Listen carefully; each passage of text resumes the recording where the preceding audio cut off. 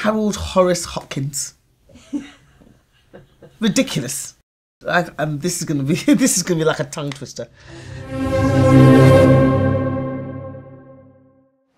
Today in 1918, Harold Horace Hopkins was born. Do you know who he was? The master of lenses. That's right, lenses. Harold Horace Hopkins' theories are central to all modern optical design. He invented zoom lenses, coherent fibre optics, and more recently the rod lens endoscopes, which opened the door to modern keyhole surgery.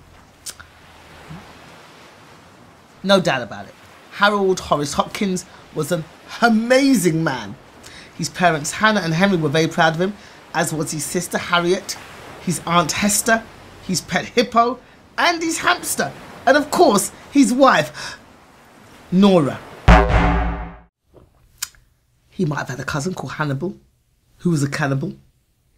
He might have driven a Hummer, or a Hyundai, or a Honda. His favourite place to vacation might have been Hawaii.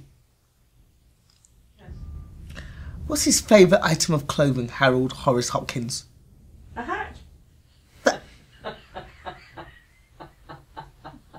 Get out. I don't really think he was married. That's all just made up. His names, all his names begin with the H, all his family. But then he could have been like the Kardashians. You got Kim, Chloe, Corrupt, Catastrophe. I could think of some other words that begin with a K. God.